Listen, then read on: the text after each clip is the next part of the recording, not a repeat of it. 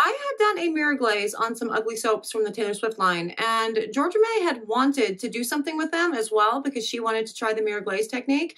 But, you know, then life happened and Christmas and holidays and all the crazy things, and so she didn't get to do them. So that's what we are doing today. So there's your big old spoiler. But before I talk more about the glaze and the process and all the things, hello, I am Mrs. Soap and Clay. Let's make stuff.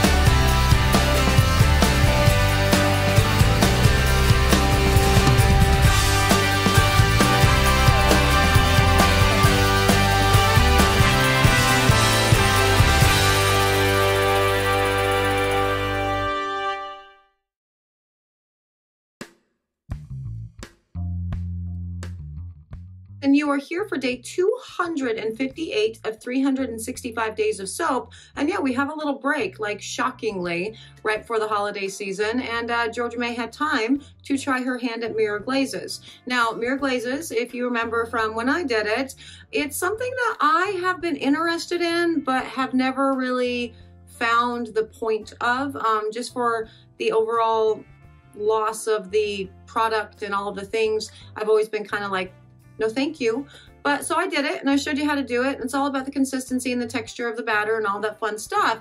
But Georgia May wanted to try her hand at it too. So that's what you are getting today. Now let's go check out the video and you can look at her process and we can talk about that, you know, in the video. And then I'll tell you what she ultimately decided with these mirror glazes.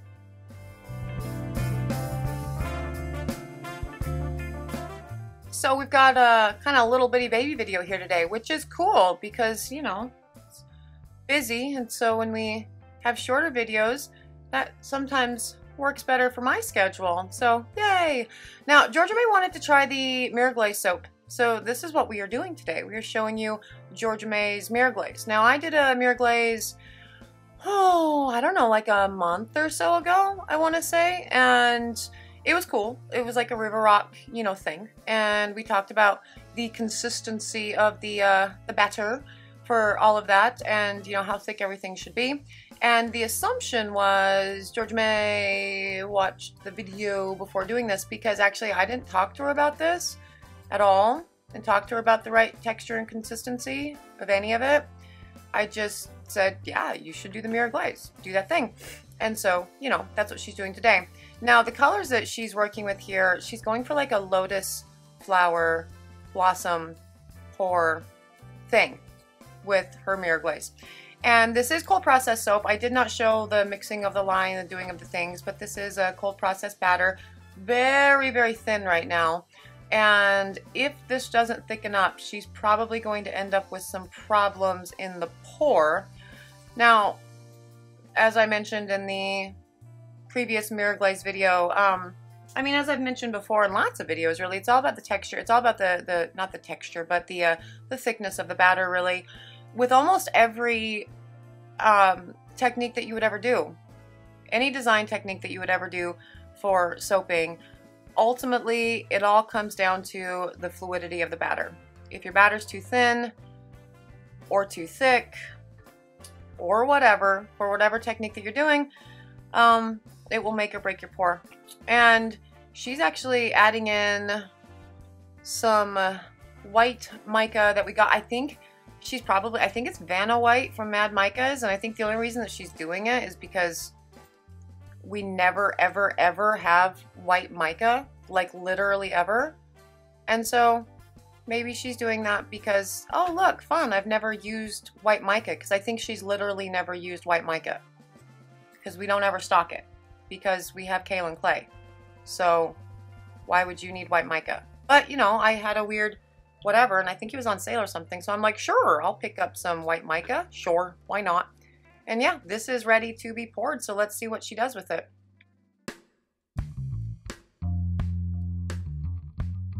Now, she has cut up more of the failed folklore batch because, damn, that was a really big batch of soap that totally went sideways. It was ricing and it was accelerating and it was thick and clumpy and gross and it was not fun.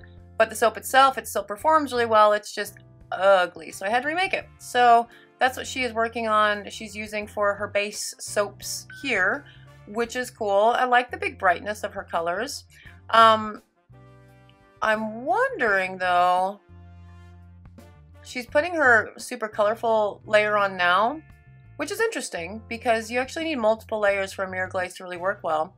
Oh, this is fun. I like this, taking the heat gun to it to move some batter around in ways that she wanted. That's a smart idea. I love it. That's brilliant. Yes, do that for sure. That's awesome. But do that with a batch that's actually thinner, or thicker rather, because this batter is pretty thin. And when the batter is this thin for something like a mirror glaze, you're really running into the problem of it not sticking and creating like a weight, like actual depth to the, oh, that's beautiful. She's like, don't go any further. And that's the issue with a batter that's too thin. Yeah, that's what you're going to be dealing with. It's not going to really stick to the, oh God, to the soap very well.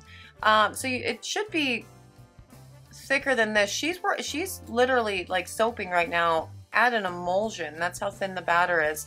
So I would have worked it up a little bit more to get closer to, I don't know, like a mid-thin trace. Somewhere right in the middle between thin and medium, whatever that means, right? But just so it has the ability to, yes, still move, but not just all slide right off because there's no weight to it. This is more like a thin, like a water consistency, and really you do want more of an oil consistency. I don't know that that's really making any sense, but this is thin batter is the point of all of that. So if she had done just slightly thicker batter, I don't think she would have had that problem. But again, she's playing and learning the process right now, and so she's figuring this out as she goes. And see, as it's thickened up a little bit, you see how it holds its form really well there on, you know, the new soap that's there. So the soap, just by nature of sitting in the container, it's starting to thicken up to really the proper consistency for all of it. And, you know, ultimately it's going to work out and be awesome because you just kind of continue to layer your soaps, your soap batter onto this until it has, you know, enough thickness. But there's something that I would be concerned about with this, in that she is soaping at an emulsion and very, very thin batter. Since there's not a lot of batter that's going onto, and not a lot of soap that's going onto the existing soap that she's pouring onto, right? It's a very thin layer, and that you run the risk of having soda ash through the entirety of the pour, right? Because soda ash is essentially the result of like the sodium hydroxide, the lye solution hitting air, and it creates soda ash. Now, well, this is nothing but raw soap batter, and usually you only experience soda ash, you know, on the top of your bars or whatever, but this is essentially, she's just pouring the top of the bar.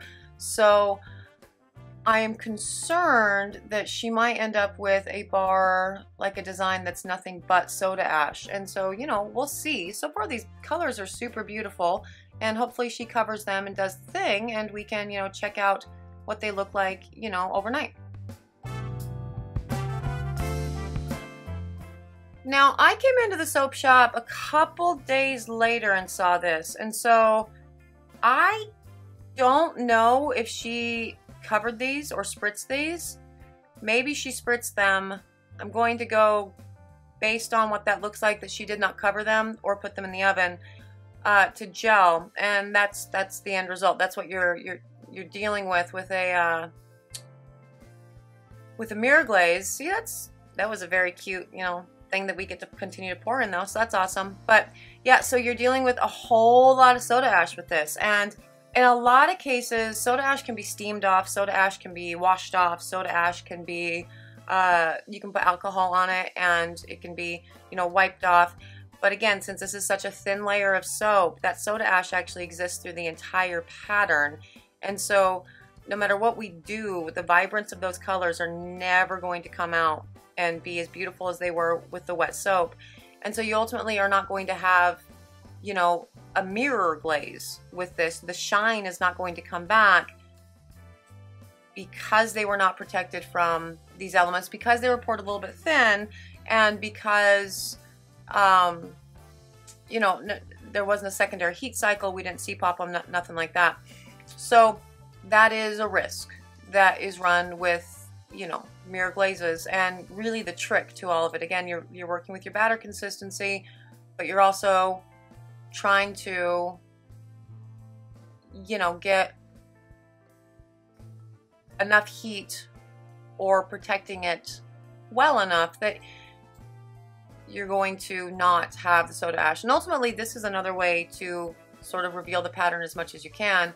Spritz a whole bunch of rubbing alcohol on it, let it sit for a couple minutes before you then rub it off. And, you know, it can do some things, but it's never going to take it back to the beauty that those bars were when they were fully wet. So ultimately, these are still really beautiful bars, but they're never going to have that cool mirror sheen to them, just because, again, thin soap batter, if you do not gel it or C-pop it or protect it from developing that soda ash, i.e. soaping at a thinner trace, I mean, that's cool. That still looks amazing. But, you know, it's a cool first attempt for a mirror glaze, and I think it's really beautiful. So I don't exactly remember what the actual text was from Georgia May when this was all said and done, but I did text her and I was like, hey, I didn't ask you how the mirror glaze went and what you think of it. And she texted something back to the effect of tedious, annoying, and a waste of product. And so that was her overall, you know, take on it too. And I kind of agree with that. Like, I do understand that it can definitely be a waste of product for sure. But you know, it's pretty. With hers, again, it was poured at too light of a trace. And so with such a thin layer of like new soap going over the top, ultimately it all ended up with soda ash. So those beautiful bright colors that she had planned, they didn't really work out. But still great soap, still works really nicely. And if you are interested in them, yeah, you can find them as a scratch and dent soap on soapandclay.com. If you are interested in more soapy antics and all of the things to see what we do for the next 100 plus days of 365 days of soap, you could subscribe.